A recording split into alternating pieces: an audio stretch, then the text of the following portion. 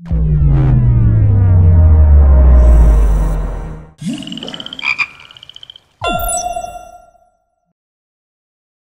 2048, the Gluckersburg Magtech Corporation began its integration of clean magnetic technology and deep space exploration. 7 candidates were chosen to enter the facility.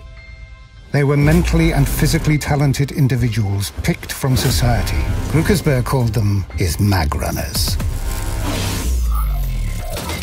A 500,000 square foot training facility filled with puzzles and physical obstacles was built over the San Andreas Rift. These Magrunners would be trained to use Gluckersburg's new magnetic technology. Something is very, very wrong here. Oh no, we need help out here! Somebody! What was that thing? Whoa! Max, find a way out. I'm trying! What's going on down there?